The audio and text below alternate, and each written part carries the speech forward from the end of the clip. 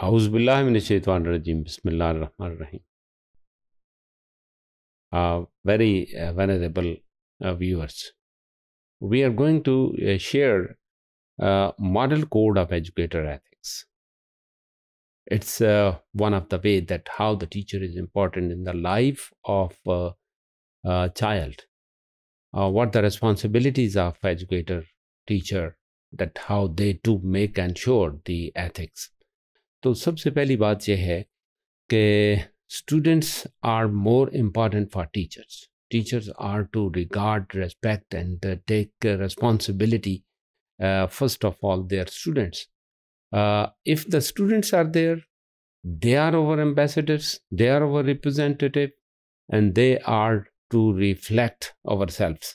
और इसमें we rely on that.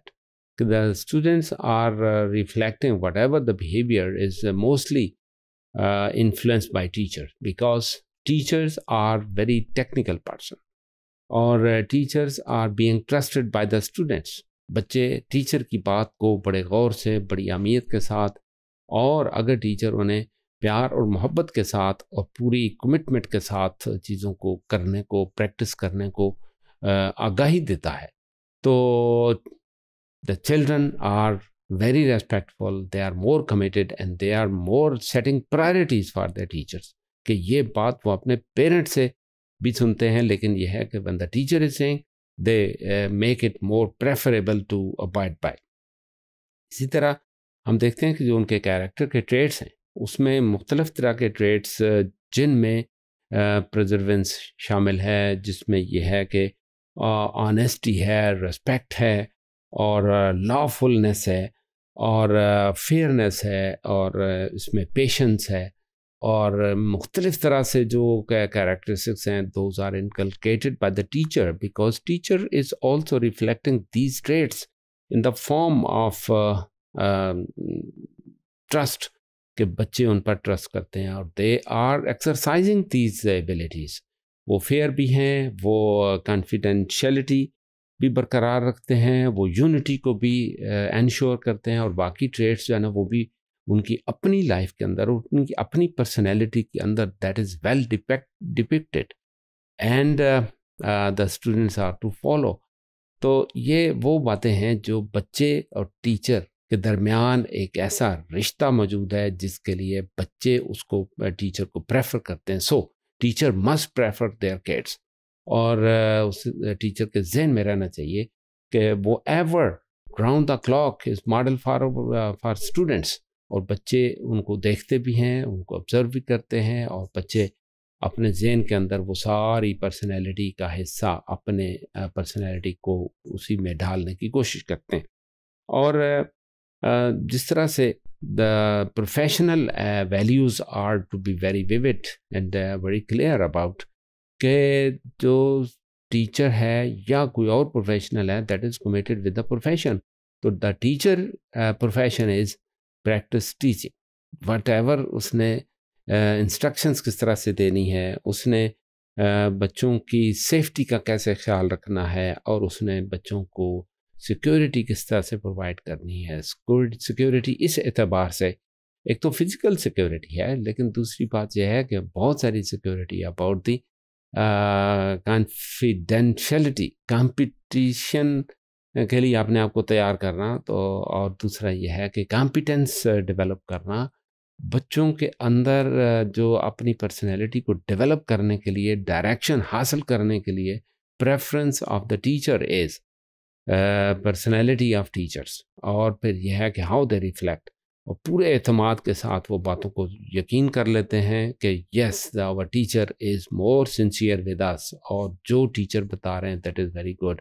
So teacher is responsible, teacher is very committed, to be very committed with their professional ethical values.